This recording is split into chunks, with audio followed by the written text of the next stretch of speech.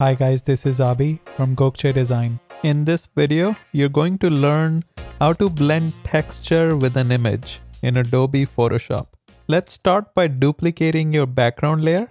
Next, bring in the image of your texture and then right-click and rotate 90 degrees. Drag one of the edges to transform and scale as necessary. Now select the background copy layer and click on the Quick Selection tool from the toolbar. Hit Select Subject and make the texture layer active. To apply the current selection as a layer mask, click on the Add Layer Mask button. Next, click on FX and choose Blending Options. In the underlying layer section, hold the Alt or Option key to split the dark slider.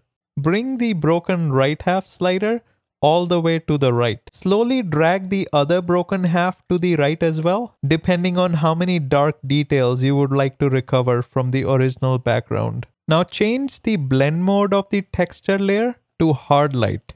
From the new adjustment layer menu, choose curves. Click on the clip button to restrict the changes just to the texture layer.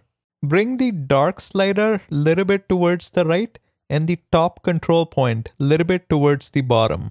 This should help increase the contrast of the texture. Add one more curves adjustment layer and this time do not click on the clip button. Bring the curves line up a bit in the highlights area and down a bit in the shadows area. This should increase the contrast of the overall image. From the new adjustment layer menu, choose Color Lookup. Select Foggy Night preset from the Lookup table dropdown. This will result in bringing everything together nicely. Finally, let's look at the before and after images. Looks good to me. Make sure you like, subscribe, and turn on the notification bell. Until next time.